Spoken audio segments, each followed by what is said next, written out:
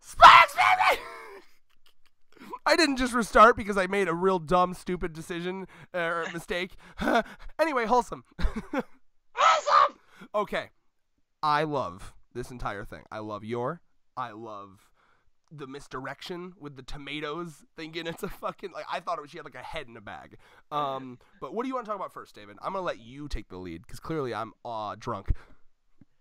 Stay out of my liquor cabinet, damn it. Hey. No, but like this, just the desire to preserve this family is so fucking adorable. Regardless of if it's a farce or not, there's clearly something there the more they stay together. It's less and less farce every day.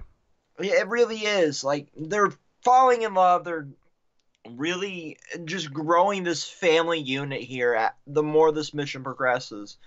And just the bitches at her work, I want to smack clear across.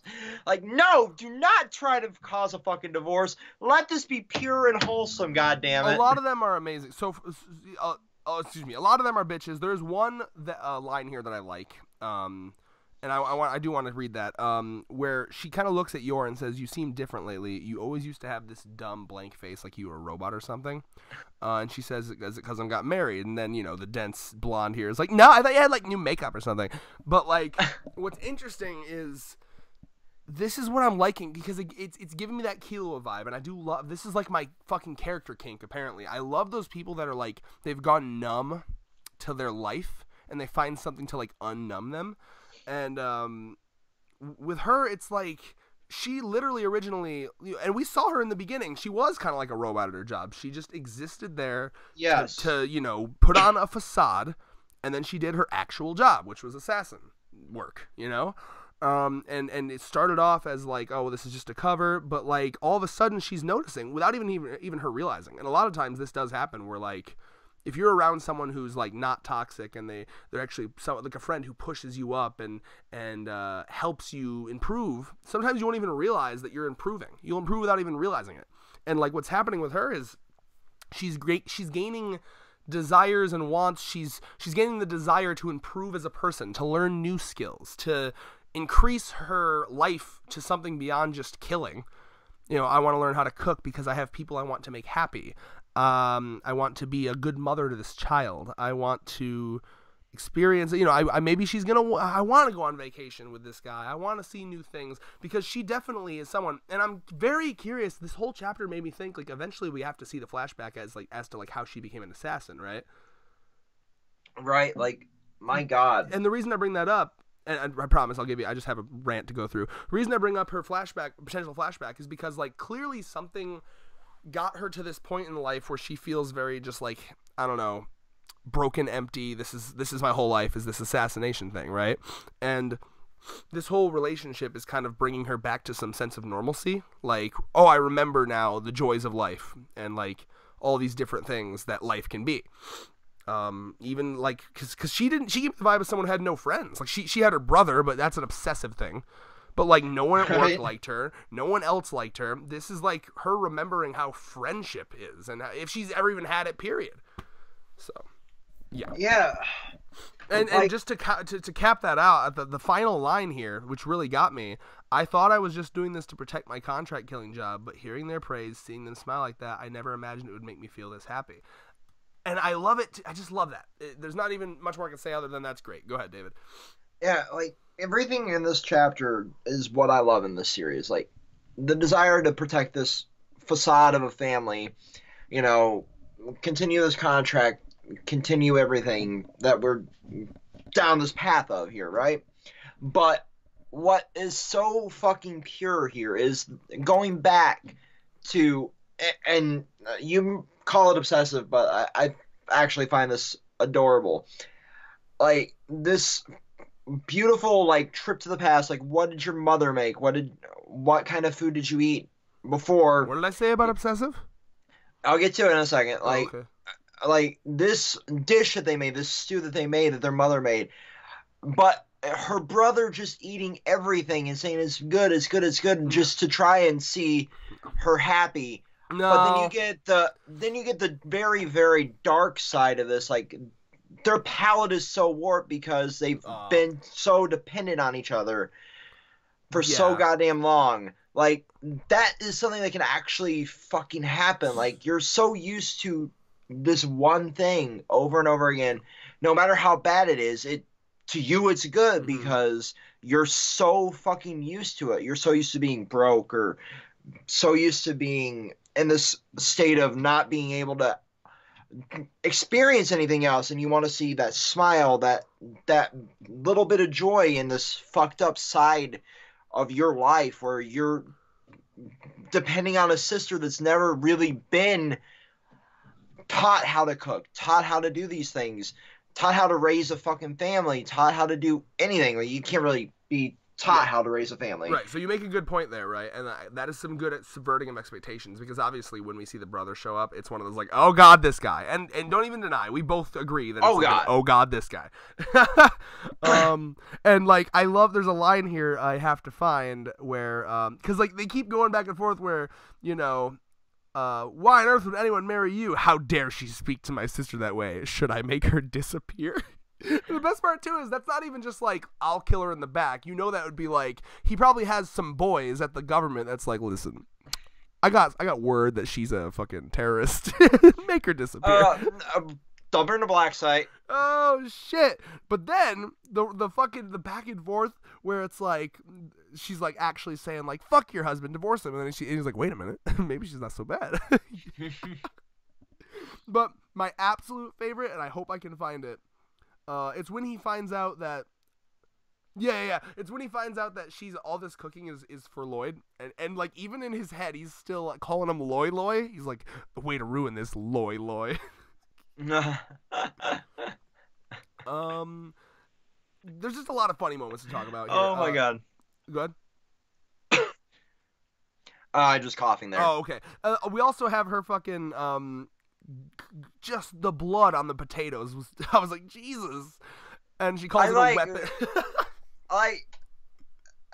She can't turn off that mode of like, you ever get so programmed to where you have like a mode that you go into it at work usually, right? Like, oh, well, I gotta unload this truck, or oh, I gotta send out these 5,000 packages, or I gotta produce 10,000 units today. You just go into that autopilot mode where everything is just tunnel vision. Yeah, and I hope they go into that more, actually. I'd love to see the psychology of her trying to break out of that, and in like less of a comedic tone and more of like a darker tone later on. Oh yeah, definitely. Like, it would be beautiful to see her psychologically broken down. So we go through this, like, this is what I do on a daily basis. This is my fucking trip. This is me going into I'm playing Beethoven's symphony here as I go on a murder spree. Yeah, because we've seen Lloyd's kind of daily routine. I'd love to see hers. And we kind of seen Anya's daily routine, you know, cheating on her exams. Wake up, play with doggo, watch spy cartoon. I don't know, Bond eat man. chicky nuggies. Eat chicky nuggies and drink chalky milk. No chalky milk and chicky nuggie. Okay, but also I'm realizing now that a lot of this series is gonna be, I'll deeply analyze if I can, but a lot of it's just gonna be pointing out a joke and laughing at it. Loving the fact that, because I'm just trying to fathom this. She's cutting the meat so finely that it's like wisps of hair, and they're blowing away in the wind, in like the air in the room, like dust particle meat. That's insanity. I love it. I love it. Like, it's like how accurate she is with a knife. She's like, I'll replace her chopping board too. I'm into it. Like, this is who you want if you ever have to commit a crime. Yes. She could cut out all of your organs and then like re-stitch you up like and make you look like you've never been touched. Like, I don't know how his organs disappeared. I don't know, officer. He's just sitting there one moment, and then the next minute he just collapsed. Organs were gone. Is either Invader Zim or Yor. I don't know. Also, and then I think too, I'm just now noticing this, page 12, there's a kind of a foreshadowing, because at the end she talks about how, I thought I was just doing this to protect my job. But even here at page 12, she says, please, I'm begging you, if Lloyd and I were to get divorced, and at first I thought she was just cutting herself off to not reveal I need this for my job. But now I'm thinking it really is like I'd be sad. That'd make me upset. I'd really, really be broken from that, you know, because I love him. Yeah, like you can tell that there's some chemistry there the more they go along with the series. It's this beautiful, like, the more you're close to somebody, even if you're not really in this deep relationship, like, you can become attached to somebody. It's, part Stockholm Syndrome, part... It's one of the reasons why, like, a lot of, like, old school Christians adhere to this. There's this rule where, like, oh, you don't live with another person under the same household unless you're married to them or something, because I mean it's pretty if you're living with a person you're attracted to and you're like no it's not gonna be a relationship, I give it fucking 3 months, you'll be fucking sorry. Yeah, yeah. And like I love too that like her brother here, after she says that, if we were to get divorced, he even reacts like in a way like I think he's even starting to realize like, wow, my sister really loves him. Like maybe I'm I think again he's still a psychopath. Like that ain't going away anytime soon. But like he's definitely like looking at her like, oh shit, like she really has feelings for him, you know? Maybe I shouldn't disappear him. Yeah. Also, again, I'm a big fan of him literally projectile vomiting while talking about how good it is. Yeah. It's fucked up, but it's beautiful in its own right. I like your breakdown of it, actually. You make a good point that it's not just comedy, it's not just his obsession with his sister, but like there is a genuine like they only had each other and neither of them knew how to cook. There's a darkness to that. Yeah. Red, you've never been poor either. I've never been poor. Some of us have. I've never been poor, but I've lived in an apartment where I've only been able to eat frozen food for like a year. Yeah. Hey, frozen food has its place, and then good food has its place too. How much did I work this month? Can I afford real food? Yeah. But the determination on her face too, like bottom of page 16 here, like it's right before she talks about how like, wow, you look different, right? You're not that like emotionless robot, and like that kind of line really hits me because I've been struggling with that lately. Remember I sent you and it was fucking like baby's first fanfic, obviously, but like I wrote a fucking fanfic in like an emotional distraught moment because I was like, fuck it, YOLO, why not? And it was about a time where it wasn't starring me. I used Killua as a surrogate character through what I was feeling, but it was about fucking feeling like a robot, feeling emotionless, feeling like even when I talk to my friends, I'm like acting, I'm putting on a facade, and I'm not. None of it's really genuine anymore, like it was when I was a kid. And I love that line of like, for the first time, it doesn't feel like you're just pretending to be a normal person. You're just actually being a person. These are all genuine desires and emotions you're having. You're not putting on a play here. Yeah, definitely. Like, I mean, I've talked at great lengths about my depression here on the channel, and on my personal channel, I've even dove into it more. Like, we all have those moments of where we just turn into that robot, and where we're acting, like, in your fanfic, for example, where you're Killua. I am not Killua. I was just like, because it works. I was talking. Don't works. Make it sound cringy. It is cringy. No, come on. Listen, it was okay because it was all about how Killua, he's like his whole life he's been taught to do trying to justify it. Nothing but fucking assassinating and shit. And I was talking about how, like, he would be insecure with his friendship with Gon because he would feel like, is this really me, or am I putting on a fucking facade like I've been taught to do with all of my victims? Because that's what his brother always told him. Like, you're not friends with Gon. You just don't know how to classify him yet. So you're fucking playing the long game. Like, it worked. Shut up. It's so cringy. Listen, though, is that a good fucking lesson to teach people? Because like I was having a moment where I was sad, I was feeling down, and I took a YOLO. Like, you know what? Life's short. Why should I let what other people think stop me from doing something? So I did it. I'm just shitting on you because you're my friend. Oh, I know. I wanted to put out that message because honestly that helped me in that moment. It does help. Even though it was cringe, it helped me to just say fuck it. Like honestly, getting my emotions out on like a paper, it helped a lot. I used to in high school. I used to write poetry. Yeah, 100%. I'm not kidding. And I wouldn't call it cringe. Now I need to read it. Maybe it's cringe when I read it. Now you're going to analyze Now, the every word of it. concept of poetry is not cringe, but maybe yours is. Oh God, it was. I was fucking 15. Of course it was cringe. Beautiful. But like that mode exists. That facade mode really, really does exist, where you are just going through the motions, trying to just make it through the day for no real reason other than to make it to tomorrow. Yeah. And that's been your up until this relationship that's just a cover. On the surface, it's nothing more than a fucking cover for both of them. Which again is why I need to know why she's an assassin. Like, clearly she has a talent for it, and I would assume she makes good money. You know what I mean? In fact, that's something we gotta deal with too. Twilight, obviously, he's doing this family thing as a facade, but he's gotta be fucking loaded. He's doing important work, unless he's literally like, I don't do it for money, I do it for good of my country or in the world. Maybe, I don't know, but like, for God and country. The jobs these two are doing, they should be well off monetarily.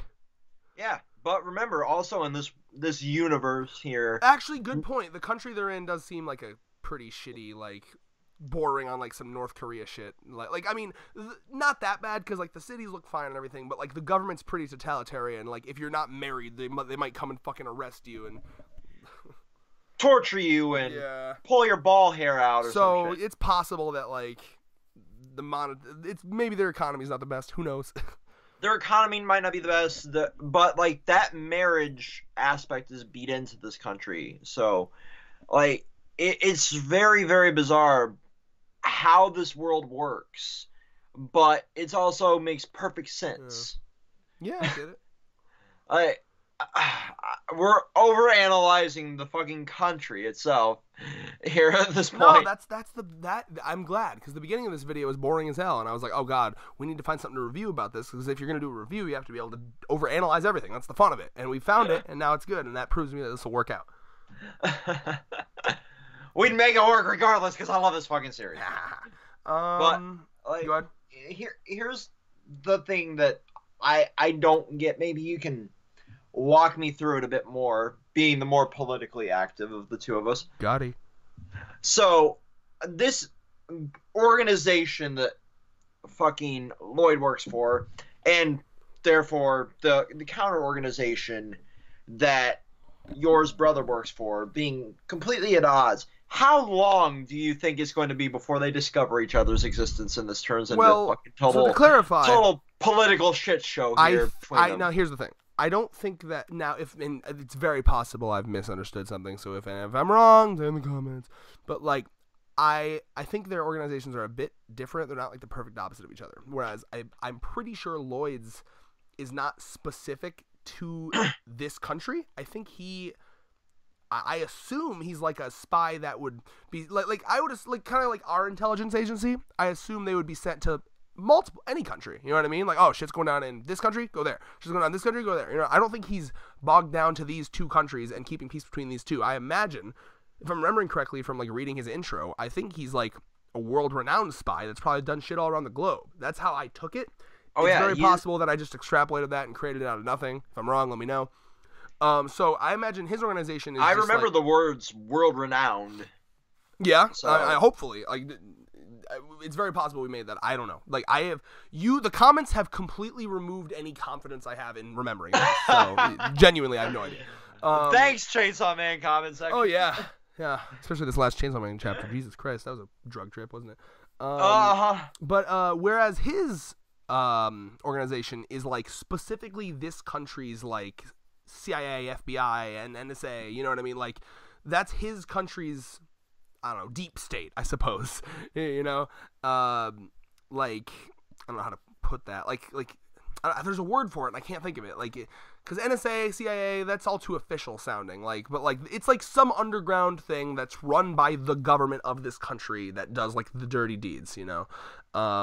But are they done dirt cheap? Yeah, I'm glad that you thought I was gonna make that reference too. Dirty deeds, dot cheap. See, I'm excited for when JoJo Part 7 finally gets animated, so we have a clip of a Japanese man horribly butchering that phrase. Dirty deeds, done cheap.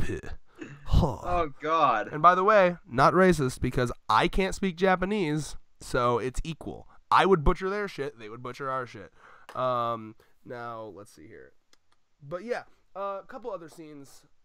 Wait, no, I was on a tangent. So your question was them finding each other. So yeah, I think Twilight's agency is like more big, whereas this is just like the country, and they're like the anti-spy. You know what I mean? Especially considering. I consider these two countries as like almost like a North Korea, South Korea, like allegory, metaphor, whatever the fuck the word would be, where they have like a very thin veneer of peace that's constantly about to be challenged.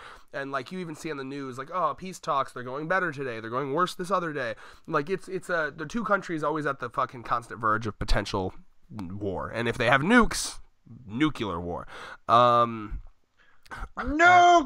Yeah, so that's how I see this, where like both countries obviously they've been fully Kool-Aid drank, and if you don't know what the phrase Kool-Aid drinker means, it's someone who fully believes the lies and propaganda of their own country, you know. So like someone like if you're living like North Korea, they tell their own citizens like this is the best place to live ever. Your leader literally like he's never done anything wrong. He gets a perfect golf score every time. I believe at one point they literally told them that their leader didn't even shit. Like he doesn't shit. He doesn't have to. He's above human.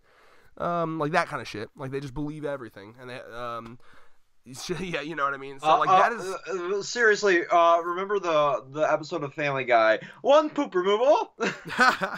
and that's how I see Yuri, which I have to keep going back to his name because it sounds like a girl name. It does. Well, you know, I keep thinking of Doki Doki Literature Club. Yuri just as insane. That Yuri. But wait, we also have Yuri Lowenthal, who's a dude, who's a voice actor. So yeah, it is a unisex name. Yeah. Insert anime girl hanging herself here.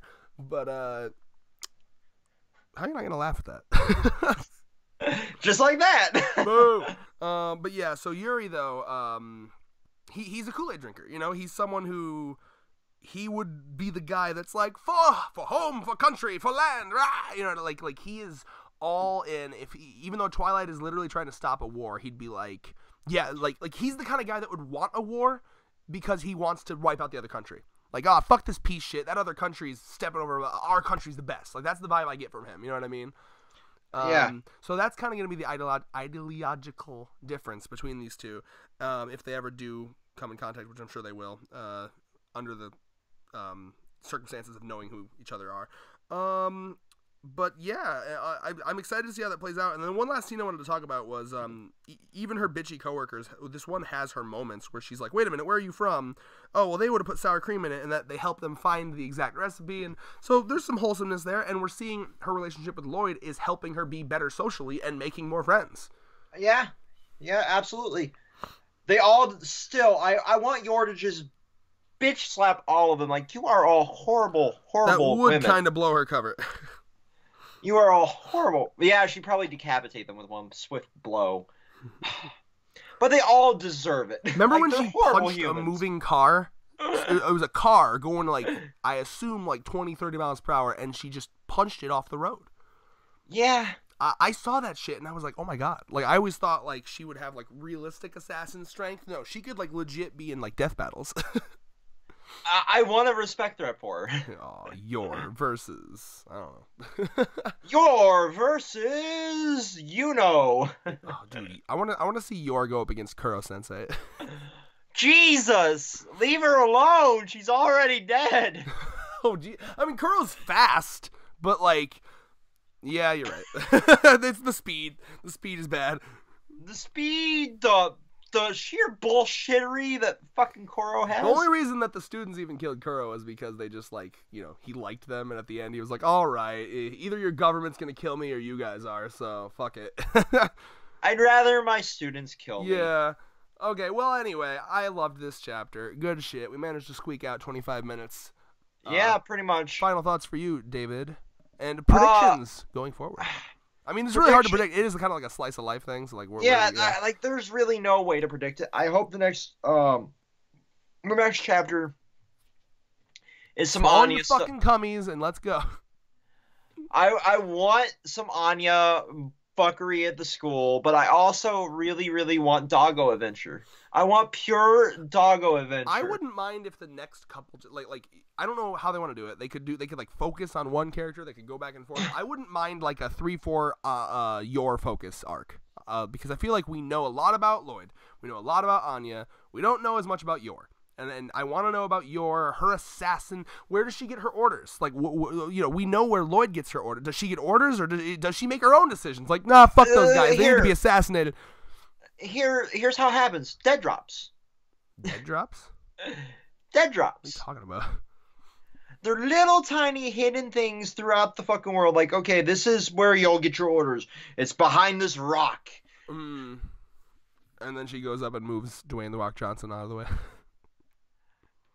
I knew you'd go there. Not funny joke is not funny. I'm sorry. Commit seppuku. What's the best sword for that? Well, Okiora's. Yeah, it would be. Yeah. So, all right. Yeah, I want to see that. I want to see like your, like similar to how Lloyd has been like, oh fuck, I gotta run and take a shit for a day real quick. And that's actually a funny line too, because she's like, I need the cooking lessons. My husband had to take a shit for an entire day. It's like, oh, you poor girl. That's not why. It's so funny. Like, they're living this wonderful web of lies together, and yet they still be sad, because like I don't want her to be like to realize, oh fuck, like eventually it's gonna be a while probably, but like eventually she will find out that he's been lying to her, and I hope that doesn't like make her think that the love isn't real. It probably will for a bit, Yeah, it's gonna be beautiful and sad all at the same time. Like, because you take your grenade pin back, sir. I can't take my grenade pin back. I already exploded the grenade, and probably 5 kids over there when I threw it. Nah, he's a feelings doctor. He would never do that. He's a feelings doctor. Also, like, there's so many things. It could be like, oh, Lloyd, it's take your kid to work day. Go take Anya to your therapist office. Oh, fuck. Fuck. All right, Anya. I'll be honest to you. Daddy doesn't actually have a job. Daddy's a deadbeat. Yeah, Daddy actually steals his money. Easier to explain than being a spy. And then she would know he's lying, obviously, but it's like she has to come up with like some other explanation. Actually, you know what he'd probably do? He'd probably just get his fucking like agency to like set up a temporary like building, right? Like, a fake therapist building. They're capable of it. Yeah, we got the budget. Yeah, his agency alone spends more on this mission than our country spends on healthcare.